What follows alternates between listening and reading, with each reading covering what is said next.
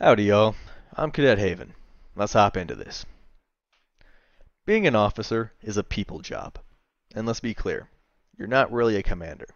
You're a leader. More accurately, an influencer with some amount of authority. Getting to yes is important. Coming to an agreement without flexing your authority is the ideal.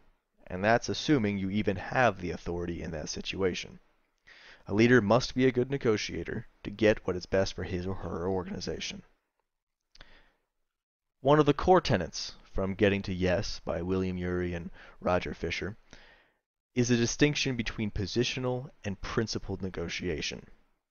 Positional negotiation is negotiation based on what you want. I want this training course of action and these resources to support it. That's what I want.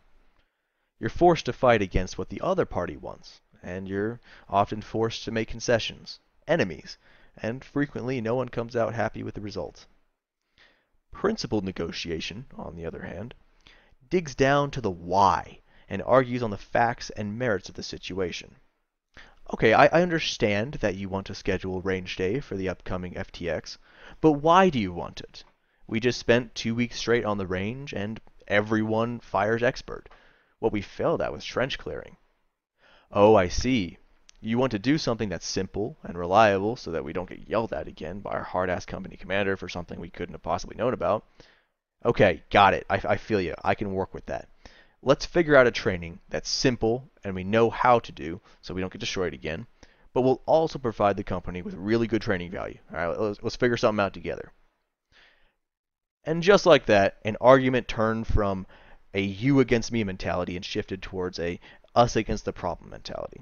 It's amazing what kind of unconventional or unexpected solutions can be found by starting with why. I will, and I recommend it for all other future officers, to be very conscientious of always negotiating around the facts and not making it personal, avoiding ad hominem and ad populum argumentum at all cost. Thank you for your time and attention. Take care, y'all.